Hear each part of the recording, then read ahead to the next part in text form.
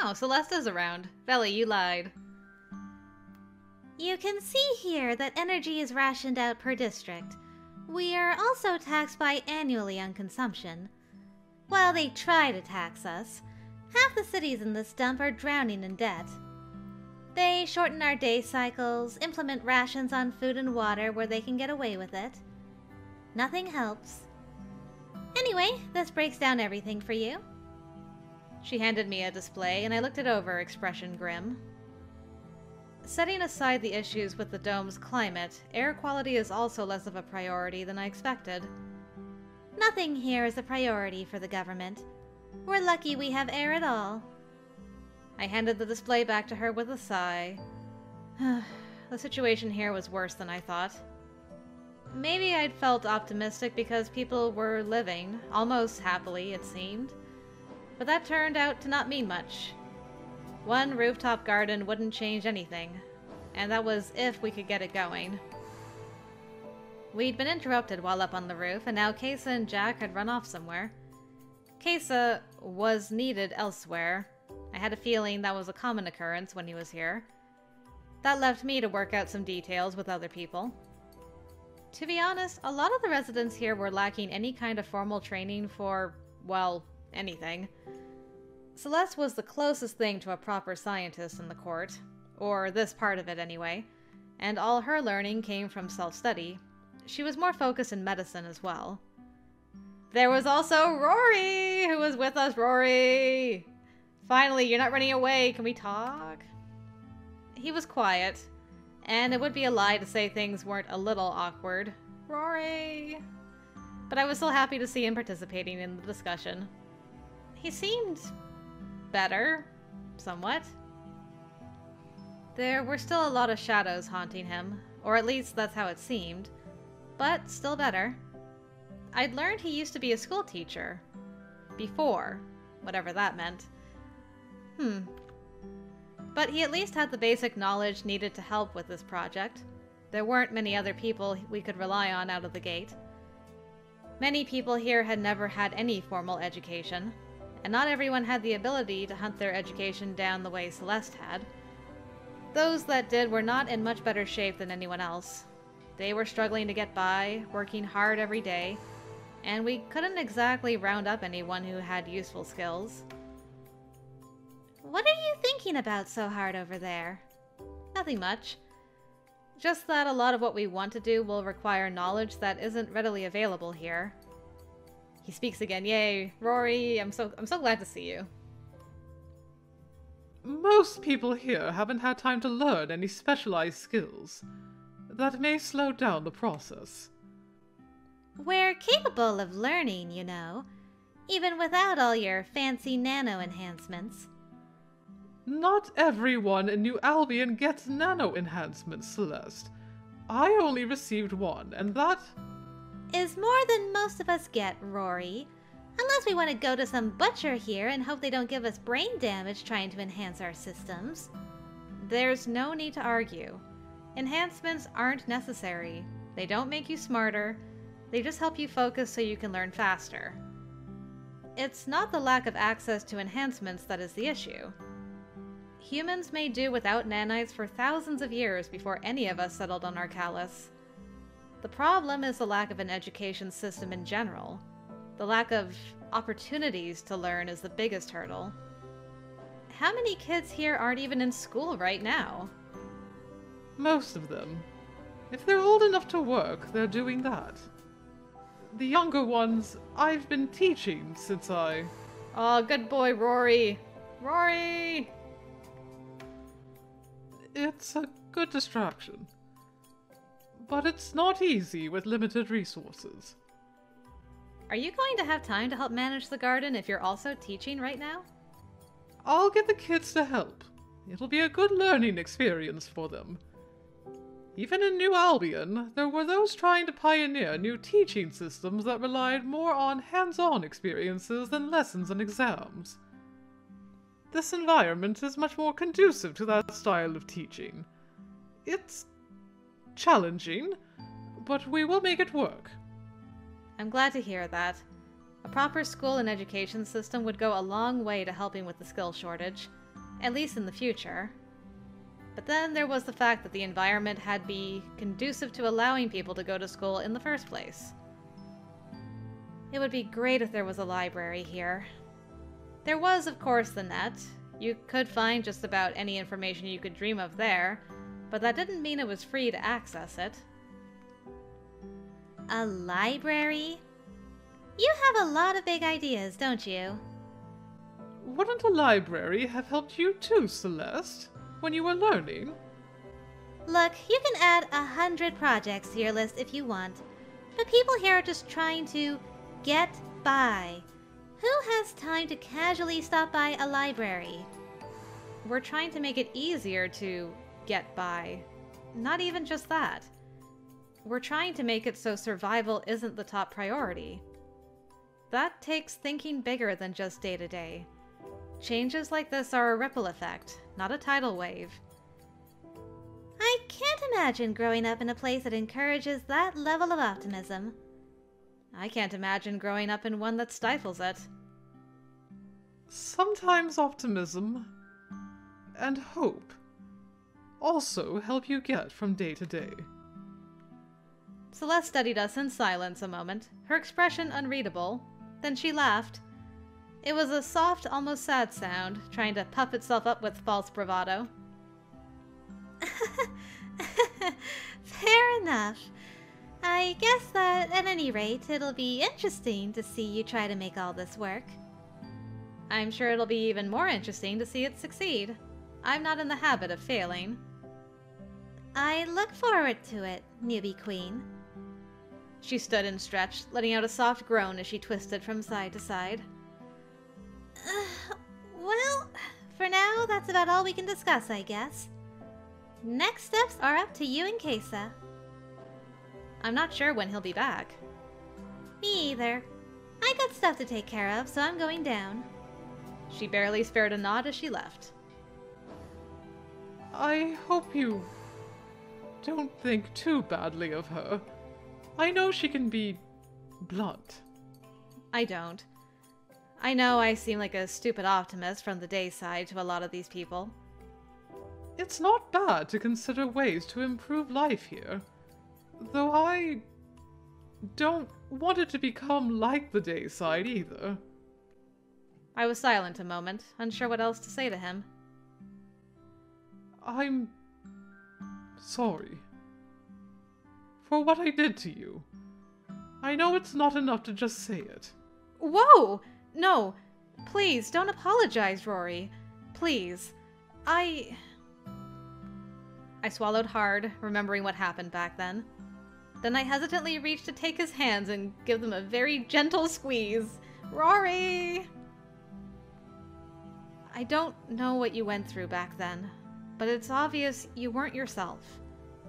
Please, please don't feel like you have to say sorry, or that sorry isn't enough, or be afraid that I'm angry.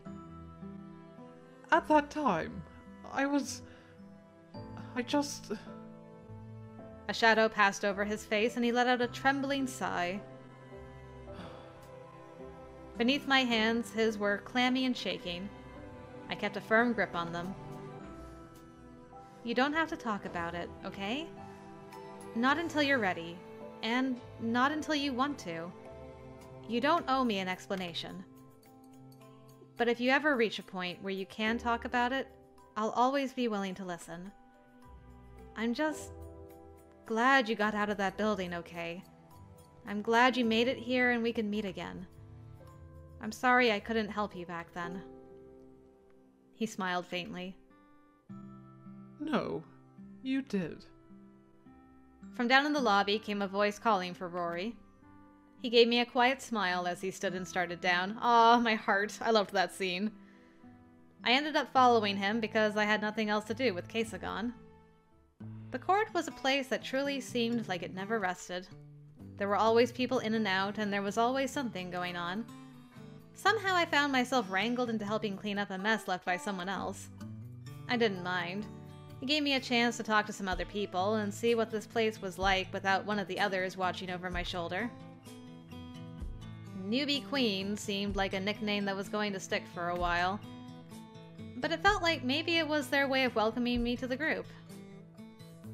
Ooh, another new background. I was kind of glad to get away from the madness when I offered to take some rubbish out to the larger garbage receptacles in the back alley behind the building. That seems unwise. Should you be going alone? Maybe I've just gotten so conditioned to having somebody nearby at all times with this girl, but I'm like, you know, there are still people looking for you. I went down the quiet staircase, looking around curiously. I'd never been to this part of the building. It was the same as everywhere else. Run down, old, an echo of a time when this place had been beautiful. Hold on. Alright, back alley. I'm sure nothing bad will happen here. I exited the nearest door to the alley where there was an overflowing receptacle for rubbish. I wasn't surprised at the mess. It would be more shocking if the city's services were actually reliable. There is so much work to be done, isn't there? Basic conveniences just weren't a thing here at all. I sighed, brushing my hands off on my pants. To be honest, I was curious about Chestershire. I'd seen so little of it. Just a run-down residential area with the bigger city ever looming as a backdrop. What I'd been told, of course, wasn't pleasant, but it was a place CAISSA cared a lot about. And it was a place he wanted to make better.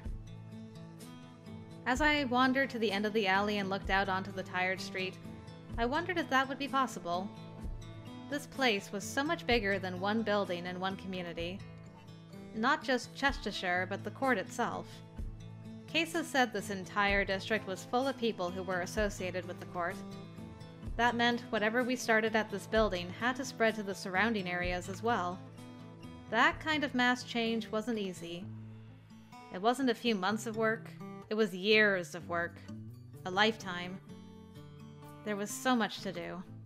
Rooftop gardens and schools wouldn't save this place.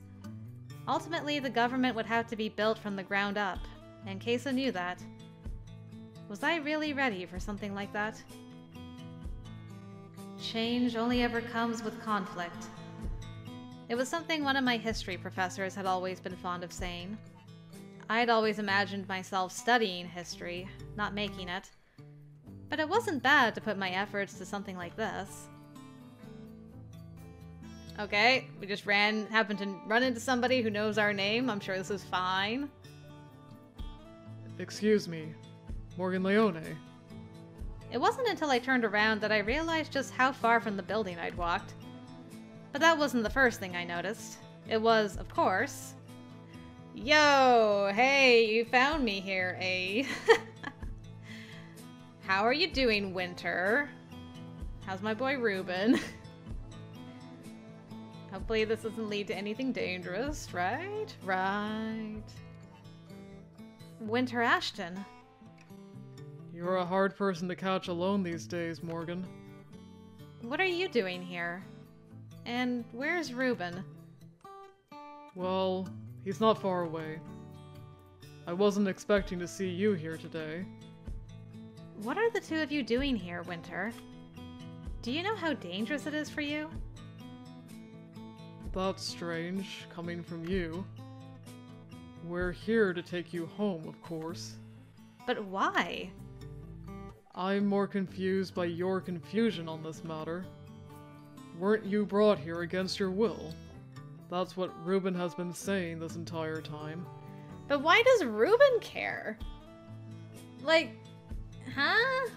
What's Ruben's dealio? Like, what, huh? What does he want? Otherwise, why would you have joined a violent criminal organization? Are we supposed to believe this engagement to the Crimson Heir is legitimately what you wanted? I let out a breath. Okay, I don't have analytical, but I'm always affectionate to my boo. CAISSA is not violent, and you can't assume you know everything about him from a few days of lurking around back alleys at the court. Are you seriously defending Crimson's heir right now? I know how this sounds to you, but you don't and can't know the full story about anything here, including me. I'm sorry. What has happened to you in the months you've been here, Morgan? A lot. Too much. And you're wrong about something else. I wasn't dragged here against my will. I chose to come to Delphine to avoid being forced to join Endgame, who literally grabbed me off a street and shoved me in a car against my will when they learned I was a queen rank. So please, don't talk to me about being forced to do things as if I'm not capable of rationally making my own choices. Well, Endgame isn't always in the right either. But you can't tell me Crimson is any better. CAISSA is not Crimson, and he's the only one I'm aligning myself with here. You can't understand how limited the options are for an Esper like me, Detective Ashton. Go back and become a soldier for Endgame, or stay here and... Become a violent criminal.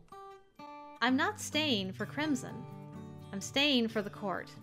The people here aren't violent criminals, and there is important work I can do. I know you believe... What I believe is that my situation is complicated. Miss... Detective Ashton, I know you're not here on official business. You can't think you have any sort of jurisdiction in Chestershire. I won't say we're here officially.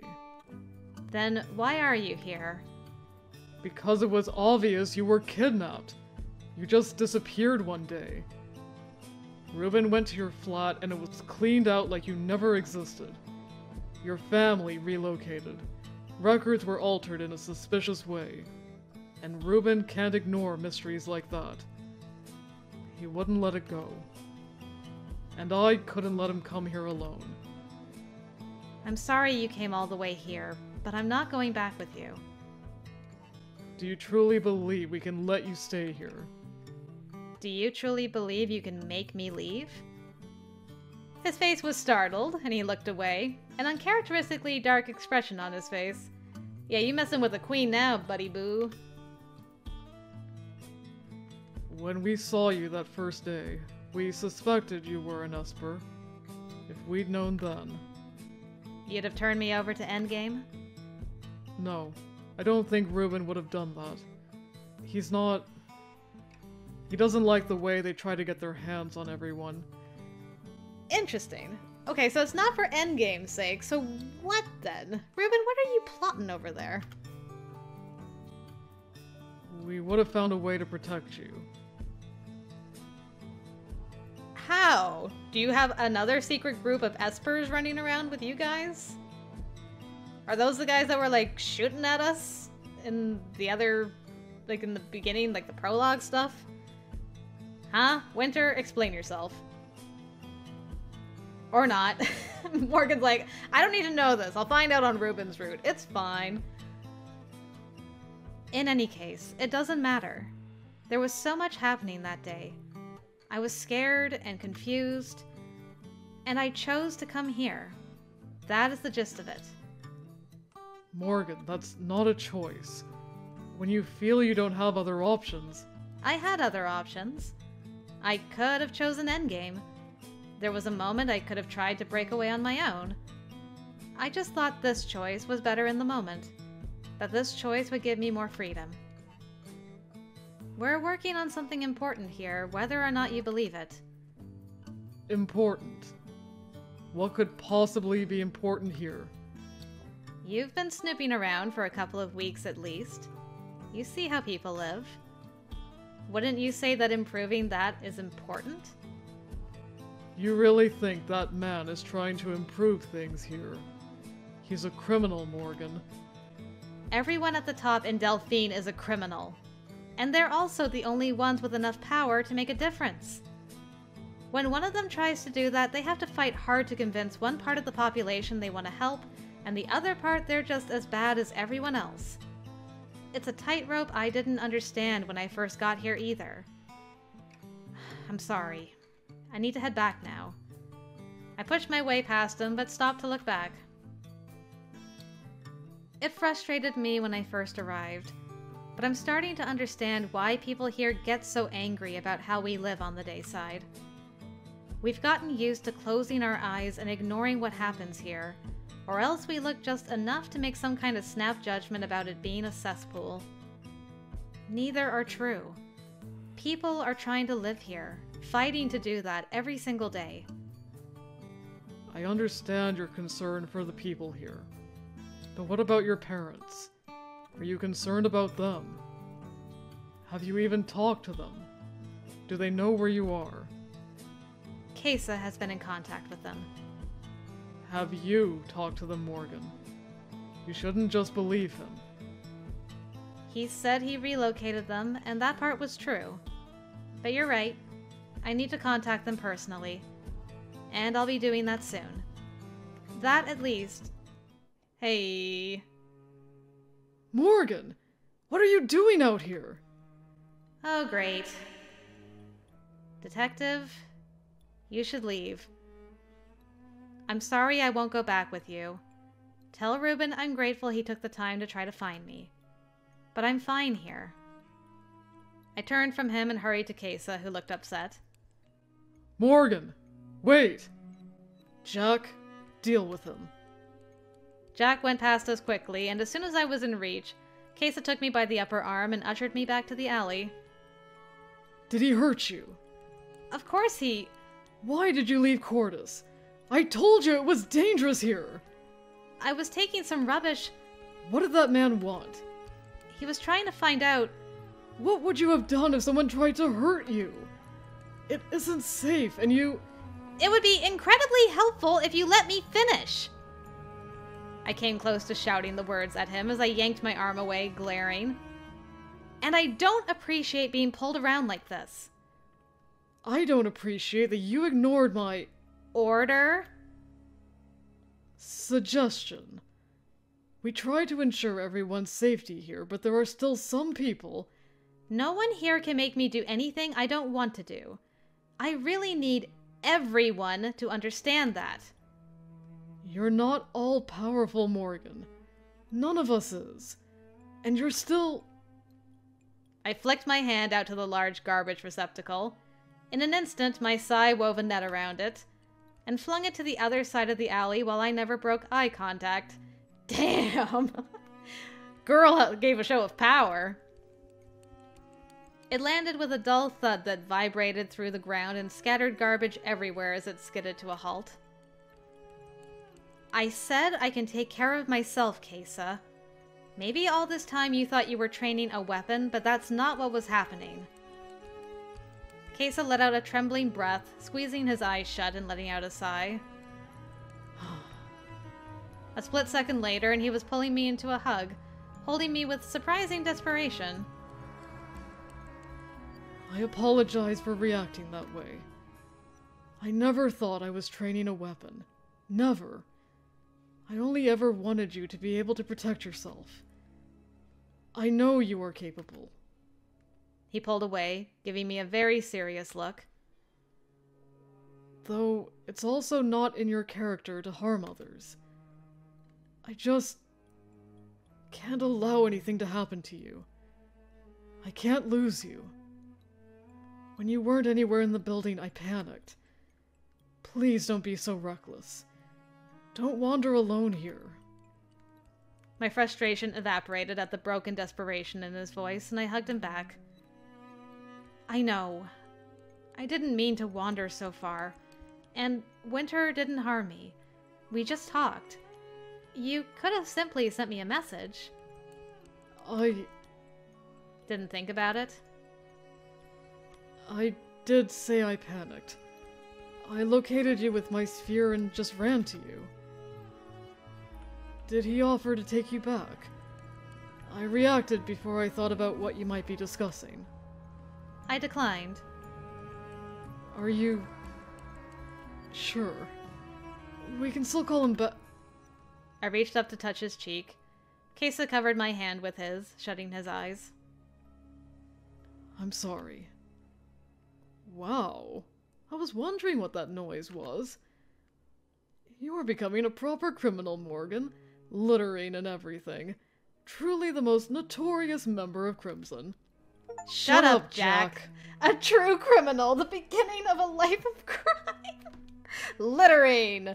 Why are we getting all these hilarious achievements on Case's route? I'm all about it, but crime. That said, I did right the garbage receptacle and pick up everything that had scattered, thinking the heavens telekinesis made the work much easier. Jack spent most of the time laughing, between both him and CAISSA lecturing me on the dangers of Chestershire. What did he say when you approached him?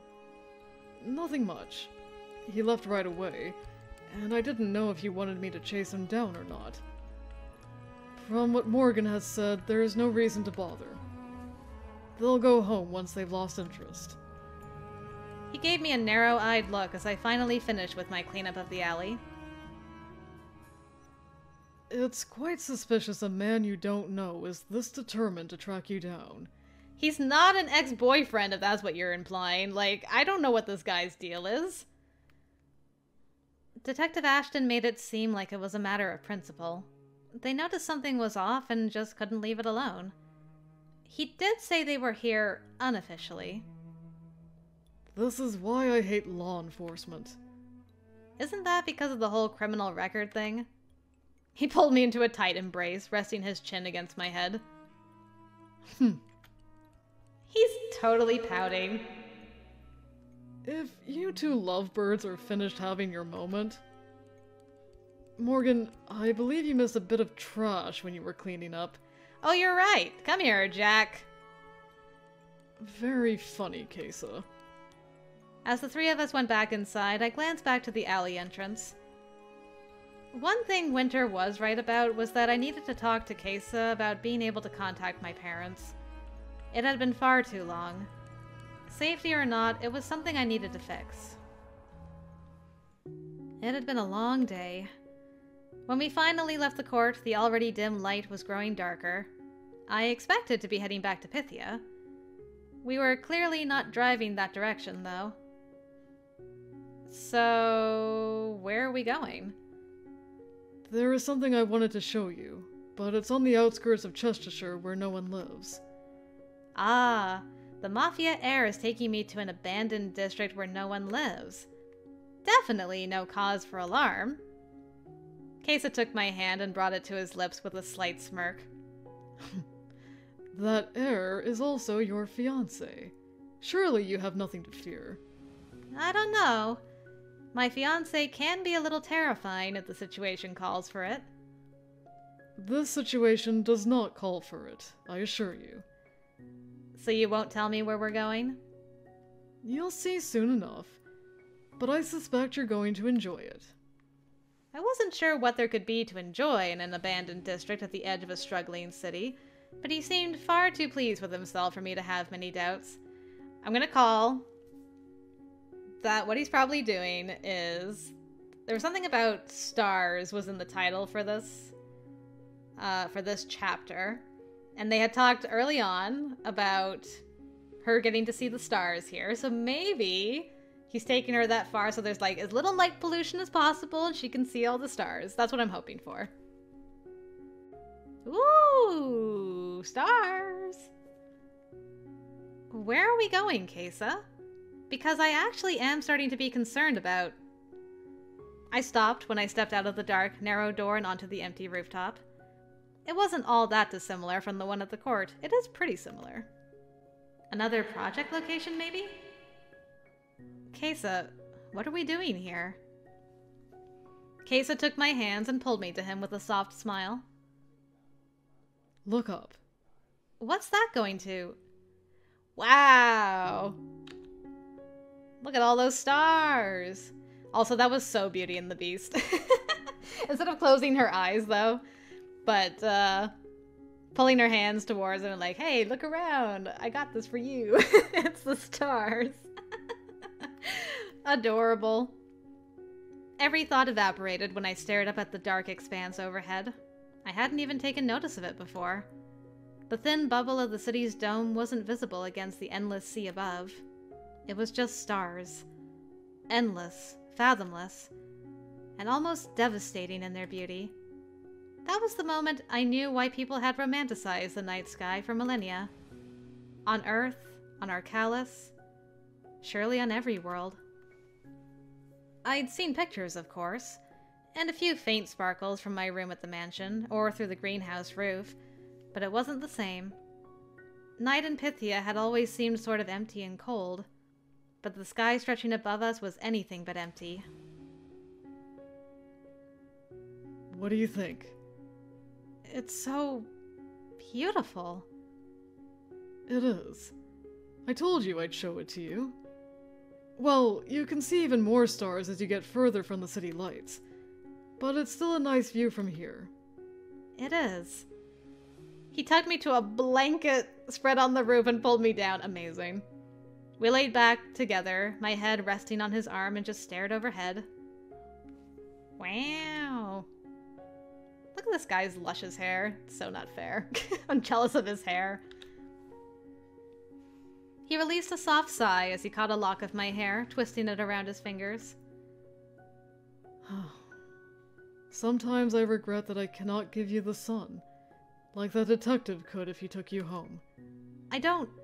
So I hope you'll be content if I give you millions of them instead. Aww. I laughed and laid my head on his shoulder again. What girl could say no to millions of suns? Surely not one with your intelligence and common sense. Surely.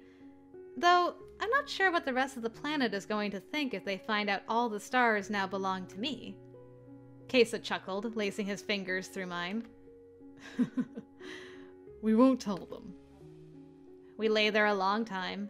CAISSA pointed out Dione and several other objects I never imagined seeing with my own eyes. New Terra passed overhead as well, on its endless circle around the planet. It was such a wonderful evening. I didn't want it to end. Our first real date. And, of course, he elected something stupidly romantic and beautiful. Ugh. But, sadly, we couldn't stay there all night. Setting aside the whole bit where night lasted forever, there was also the fact that we were due back at the mansion. Well, and CAISSA complained about me cutting off the circulation in his arm. Amazing. And said the rooftop was even less comfortable than my bed. He was such a dork sometimes. But even he seemed reluctant to leave. It took a long time before either of us moved. Every time he said we should, the conversation changed course, and we continued to talk a while longer. I finally sat up first, generously allowing some blood flow back into his arm. He said next time he was bringing many pillows. That sounds wonderful. CAISSA stood first, offering me a hand to pull myself up as well. Okay, well, I guess things were going too well. It hit me as soon as I got to my feet, with enough force to send me straight back to my knees. The world went reeling away from me as a tidal wave of sounds crashed in. Sounds that weren't from here. An explosion. Gunfire. Screaming and shouts. Running footsteps. The smell of smoke filled my nostrils and clogged my throat. I coughed against it even though I could taste the night air of Chestershire and knew none of this was real. Karis? So they've come after all. The thought that came to me was strange. Foreign. And not my own, though it was in a voice I recognized. From somewhere that felt far away, even though it was right next to me, someone was calling. CAISSA's voice was frantic, desperation tinged. I tried to focus on it and answer, but could not. Morgan! He shook me once, and the details of his face sharpened. I was back on the rooftop, coughing and gagging on smoke that wasn't real. Morgan! What happened? I don't know. Oh, is she having like a premonition of what's about to happen? He pulled me close, stroking my hair for a few moments before he moved away, watching me with concern. Yeah. Some sort of precog experience, perhaps. You've experienced one before, correct? This was way more powerful than her last one. Any mind or sight-based psi ability. This includes precognition, the ability to see the future, postcognition, the ability to see into past events, psychometry, clairvoyance, and all similar abilities. I think we did actually read about theokinetic.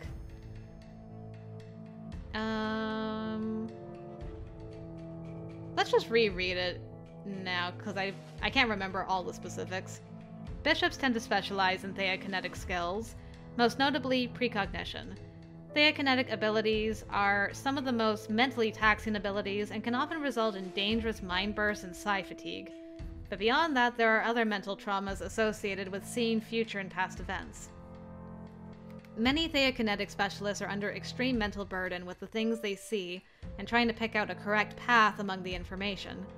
The emotional strain is significant, and it's not uncommon for these specialists in Endgame to retire early or move into other divisions to preserve their own mental health. I don't know. This was different, stronger. It was a jumble, and none of the others felt like that. CAISSA helped me carefully to my feet. My legs were shaky and weak, but I stood. We'll get you to the car for now. You can tell me about it on our way back. The door to the rooftop flew open and Jack burst out of breath and ashen-faced. CAISSA! Word from the mansion. There's been an attack. Man, she basically got the precognition like 2 seconds before it happened. Everything's gone completely to hell. My stomach dropped with sudden realization. The voice I heard in that vision had been Karis.